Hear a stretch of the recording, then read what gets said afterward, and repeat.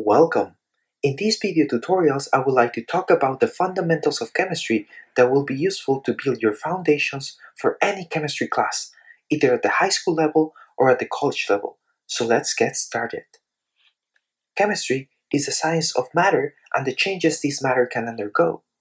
It comprises of everything material and tangible around us, everything living or dead, vegetable or mineral, things on Earth and in outer space. Everything contains chemistry. The discovery and development of materials have been so important that they define our timeline.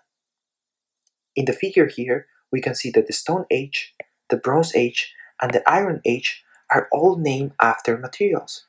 And during these times, tools were developed for hunting, building homes, and cooking.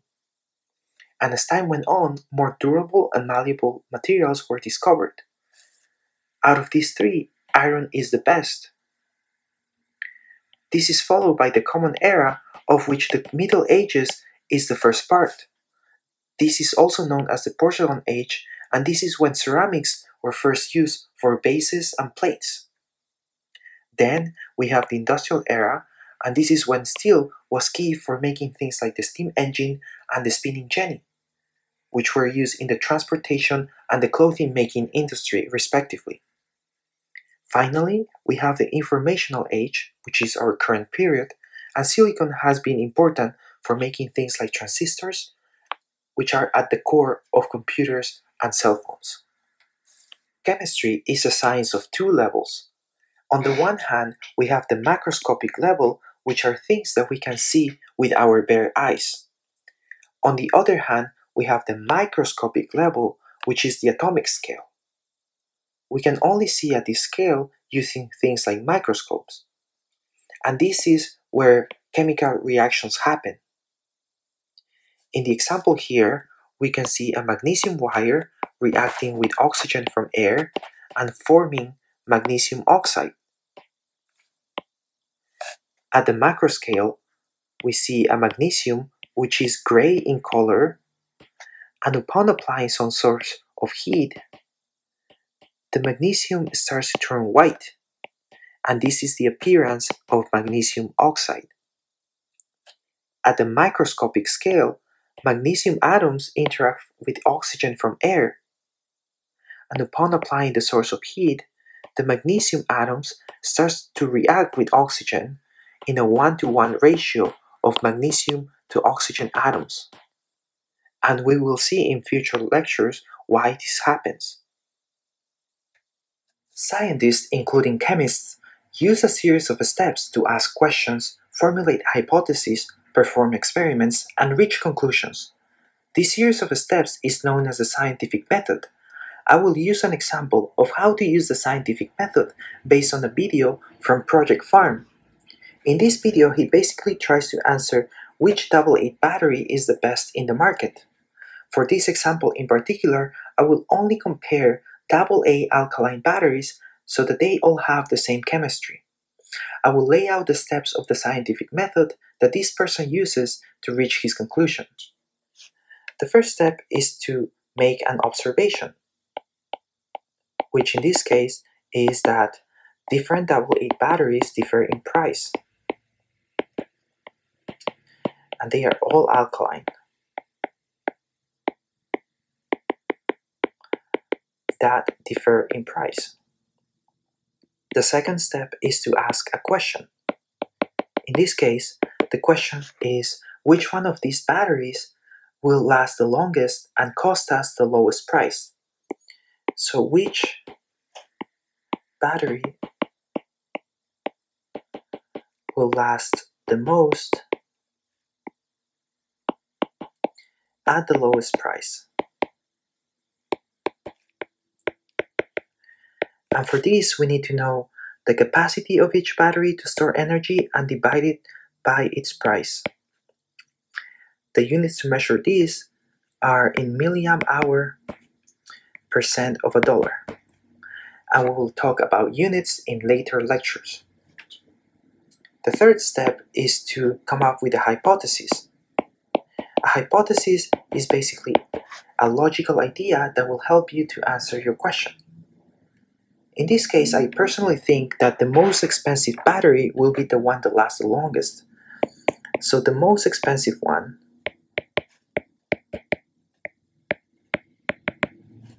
will be the best.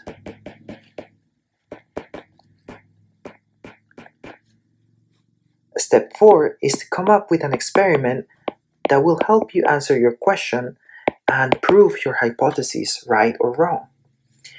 In the figure here, steps 1 to 3 are represented, and step 4 is here, the experiment. In this video, he uses a device to discharge each of the batteries at a rate of 300 milliamps.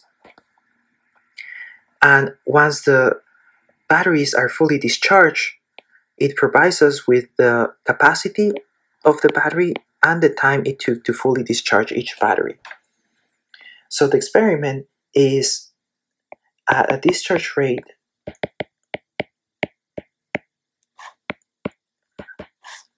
of 300 milliamps. We can get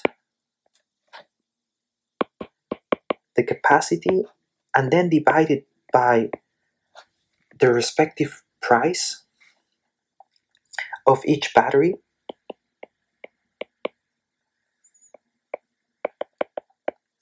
And then we can compare against one another. Having discharged all the batteries at 300 milliamps, the next step in the scientific method is to write the results. We can see in the first graph on the left that the capacity values of all the batteries are given in milliamp hour. The highest value here is the energizer lithium, but this is a different chemistry, so we'll have to exclude that one. The rest of the batteries are AA alkaline batteries, and these are the ones that we're interested in. The highest value here is given by the energizer at 1888 milliamp hour.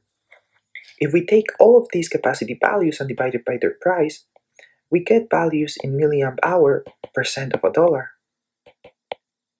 The highest value here is the Amazon Basics at 32.37 and is followed by the Energizer at 25.64.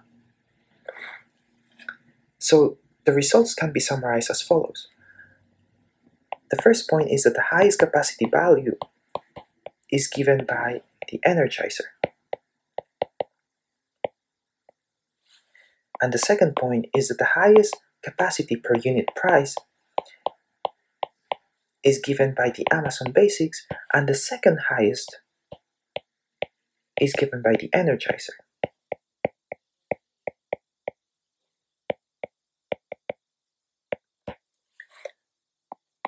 The last point of the scientific method is to write the conclusion. But first, let's address our hypothesis. I propose in the hypothesis that the most expensive battery, in this case the Duracell Quantum, at $1.15 would be the most long-lasting battery. But if we look at the capacity per unit value of this one, is only $15.99, which is about half of the Amazon Basic. So unfortunately, this statement is not true. So we will have to write that the most expensive battery is not the best.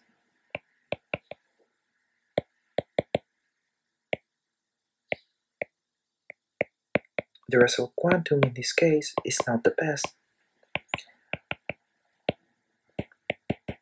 Now, which battery is the best? In my personal opinion, it will have to be the Energizer, because it gives the highest capacity value and is the second highest capacity per unit price.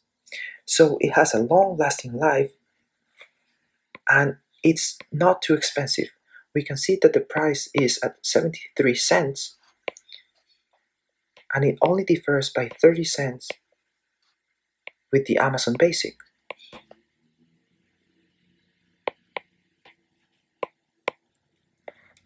The Amazon Basics is pretty good also, but the capacity is 1382, which is about a 500 difference of milliamp hour with the Energizer. So you will have to change this battery more often, but it's 30 cents that you are saving. So it's up to you. I would prefer a battery that I don't have to change too often and it's a reasonable price. So I will say that the Energizer is the best battery, AA battery, because it has a high capacity and a high capacity per unit price. And this would end the scientific method analysis. Let's talk about the branches of chemistry. The first one is organic chemistry, which studies most carbon-containing chemicals. Some examples include pharmaceuticals, plastics, and fossil fuels. The second one is inorganic chemistry, which focuses on matter that does not contain carbon. Some examples are minerals, metals, and non-metals. The third one is biochemistry, which studies matter and processes of living organisms. Some examples are metabolism and fermentation. The fourth one is analytical chemistry, which studies components and composition of substances. People into this field can go into quality control of food or the study of food nutrients. The fifth one is physical chemistry, which focuses on the behavior and changes of matter. Some examples are the study of reaction rates and reaction mechanisms. The sixth one is theoretical chemistry, which uses mathematics and computers to understand the fundamentals in chemical behaviors. This is usually done at research laboratories at universities. There is two branches of engineering also that heavily use chemistry. The first one is chemical engineering, and the second one is material science and engineering. Chemical engineering uses industrial chemical processes, and for example, people here can work in the purification of metals, recycling, and also in fossil fuel companies. Material science and engineering studies materials in terms of chemical structure and compositions. People in material science can manipulate materials at the atomic level and create artificial materials. And with this, I would like to end the first part of the Chemistry Introduction series. Thank you for watching, and don't forget to subscribe for more videos.